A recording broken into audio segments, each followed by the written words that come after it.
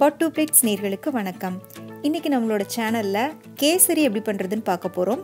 நம்ம வீட்ல விசேஷ நாட்கள் இல்லனா ஏதாவது சுப காரியங்கள் அப்படினா நம்ம உடனே செய்யற ஒரு ஸ்வீட் கேசரி தான்.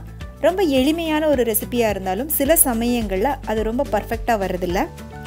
நான் செய்யற இதே முறையில இதே அளவுகளை பயன்படுத்தி நீங்க கேசரி பண்ணும்போது உங்களோட கேசரி ரொம்ப பெர்ஃபெக்ட்டா வரும். அதே சமயம் திகட்டாம திரும்ப சாப்பிட தூண்டுற அளவுக்கு இதோட சுவை நல்லா இருக்கும். சமீபத்துல என் தம்பியோட கல்யாணம் நடந்தது. அந்த கல்யாணத்துக்கு சமைக்க வந்த சமையல் மாஸ்டர்ட்ட கேட்டு தெரிஞ்சுக்கிட்ட ரெசிபி தான் இது. அதனால வீடியோவை கடைசி வரை பாருங்க. அப்பதான் ஒரு பெர்ஃபெக்ட்டான கேசரி பண்றதுக்கு உண்டான எல்லா சீக்ரெட் டிப்ஸையும் நீங்க தெரிஞ்சுக்க முடியும். வாங்க இப்போ எப்படி பண்றதுன்னு பார்க்கலாம். முதல்ல கேசரி பண்றதுக்கு தேவையான முந்திரியையும் திராட்சையும் வறுத்து எடுத்துக்கலாம். ஒரு கடாயில 1 டீஸ்பூன் அளவுக்கு நெய் போட்டுக்கோங்க. நெய் கொஞ்சம் நல்லா உருகி வந்ததுக்கு அப்புறமா அதுல கொஞ்சமா முந்திரி போட்டு நல்லா வறுத்துக்கோங்க.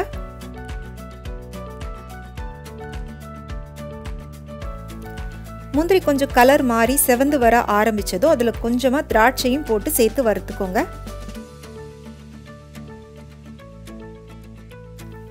திராட்சை நல்லா உப்பி வர ஆரம்பிச்சதும் முந்திரியையும் திராட்சையும் வேறொரு பவுல்ல எடுத்து வச்சுக்கோங்க.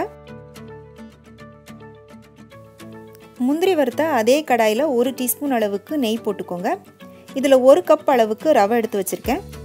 இதை அந்த கடாயில போட்டு நல்லா வறுத்துக்கலாம். இப்போ முதல் டிப் என்னன்னா, இந்த ரவை நெய்யோட சேர்ந்து வறுபட்டு ஒரு நல்ல வாசனை வரும். அந்த அளவுக்கு நீங்க ரவையை வறுத்துக்கணும். அதே சமயம் ரவையோட கலர் மாறக்கூடாது. அதனால அடுப்பை மீடியம் ஃப்ளேம்ல வச்சுட்டு ரவையை வறுத்துக்கோங்க. இப்போ ரவை நல்லா வறுபட்டதும் இதை வேறொரு தட்டுல மாத்தி வச்சுக்கோங்க.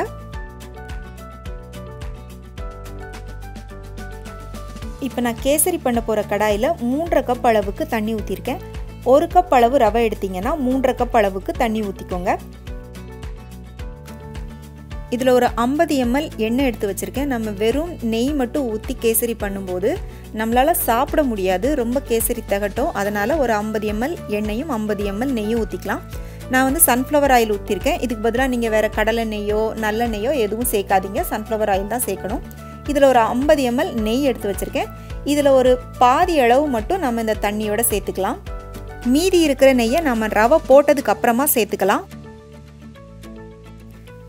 இதில் கொஞ்சமாக கலருக்காக எல்லோ ஃபுட் கலர் சேர்த்துக்கலாம். நான் எல்லோ கலர் சேர்த்துருக்கேன். உங்களுக்கு வேணும்னா நீங்கள் ஆரஞ்சு கலர் கூட சேர்த்துக்கலாம். இல்லை எனக்கு ஃபுட் கலர் சேர்க்க பிடிக்காது அப்படின்னா நீங்கள் சேர்க்க வேண்டாம். இப்போ ஃபுட் கலர் சேர்த்துட்டு நல்லா கலந்து விட்டுக்கோங்க. இப்போ ரெண்டாவது டிப் என்னன்னா, இந்த தண்ணி நல்லா கொதிக்கணும். நல்லா சலசலன்னு கொதிச்சு வந்ததுக்கு அப்புறமா தான் நம்ம வறுத்து வச்ச ரவையை இதில் சேர்க்கணும். அதுக்கு முன்னால் நீங்கள் ரவையை போடக்கூடாது. ரவையை போட்டுட்டு நல்லா கிண்டி விட்டுக்கோங்க. கட்டி ஏதாச்சும் இருந்துச்சுன்னா உடச்சி விட்டு நல்லா கிண்டி விட்டுக்கோங்க. இப்போ பார்த்தீங்கன்னா நம்ம ஊற்றின தண்ணி எல்லாத்தையும் ரவை நல்லா உள்ளே இழுத்துக்குச்சு. ஆனால் ரவை வேகாமல் இருக்குது. அதனால் இதை ஒரு மூடி போட்டு மூடி ஒரு 2 நிமிஷத்துக்கு அடுப்பை சிம்மில் வச்சு வேக விட்டுக்கலாம். இப்போ மூணாவது டிப் என்னன்னு பார்த்தீங்கன்னா, இந்த ரவை நல்லா வேகணும். வெந்ததுக்கு அப்புறமா தான் நீங்கள் இதுக்கு தேவையான சர்க்கரையை இதில் சேர்க்கணும். சர்க்கரை சேர்த்ததுக்கு அப்புறமா ரவை வேகாது. அதனால் ரவை வெந்ததுக்கு அப்புறமா சேர்த்துக்கோங்க. நான் இதில் 1 கப் சர்க்கரை எடுத்திருக்கேன். அதாவது 1 கப் ரவைக்கு 1.25 கப் சர்க்கரை அப்படிங்கிறது கரெக்டான அளவு. எங்கள் வீட்டில் எல்லாருக்கும் கொஞ்சம் மைல்டான இனிப்பு இருந்தால் தான் பிடிக்கும். அதனால் நான் 1 கப் அளவுக்கு சர்க்கரை போட்டிருக்கேன். போட்டுட்டு நல்லா கலந்து விட்டுக்கோங்க.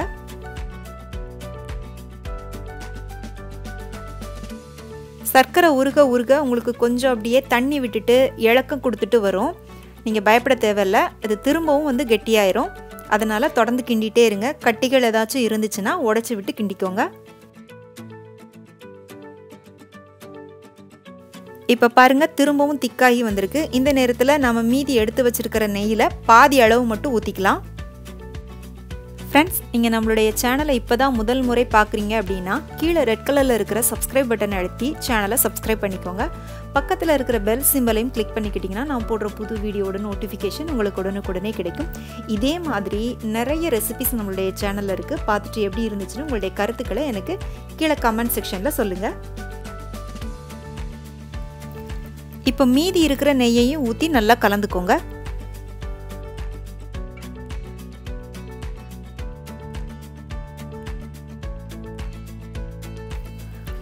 அடுத்ததாக இதில் ஃப்ளேவருக்காக கொஞ்சமாக ரோஸ் எசன்ஸ் சேர்க்கலாம்.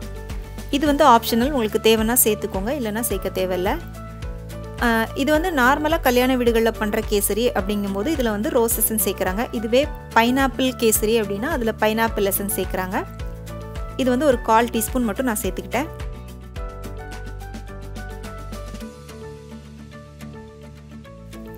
கொஞ்சமாக ஒரு 1/4 டீஸ்பூன் ஏலக்காய் தூள் போட்டுக்கோங்க. கடைசியாக இதில் நம்ம ஏற்கனவே வறுத்து ரெடியாக எடுத்து வச்சுருக்கிற முந்திரியையும் திராட்சையையும் சேர்த்து நல்லா கலந்து விட்டுக்கோங்க. இப்போ நம்மளுடைய சுவையான கேசரி தயாராகிடுச்சு. நான் சொன்ன இந்த டிப்ஸ் எல்லாம் ஃபாலோ பண்ணி நீங்கள் கேசரி பண்ணிங்கன்னா அடுப்பில் இருந்து எந்த பதத்தில் கேசரியை இறக்குறீங்களோ எவ்வளோ நேரம் ஆனாலும் சரி அதே பதத்தில் கேசரி இருக்கும். கண்டிப்பாக இந்த ரெசிபி உங்கள் எல்லாருக்கும் பிடிச்சிருக்குன்னு நம்புகிறேன். உங்கள் வீட்டில் செஞ்சு பாருங்கள். செஞ்சு பார்த்துட்டு எப்படி இருந்துச்சுன்னு உங்களுடைய கருத்துக்களை எனக்கு கீழே கமெண்ட் செக்ஷனில் சொல்லுங்கள். பிடிச்சிருந்தா உங்கள் ஃப்ரெண்ட்ஸுக்கும் ஷேர் பண்ணுங்கள், லைக் பண்ணுங்கள், சேனலுக்கு சப்ஸ்கிரைப் பண்ணுங்கள். மீண்டும் வேறொரு ரெசிபியோடு சந்திக்கிறேன். நன்றி, வணக்கம்.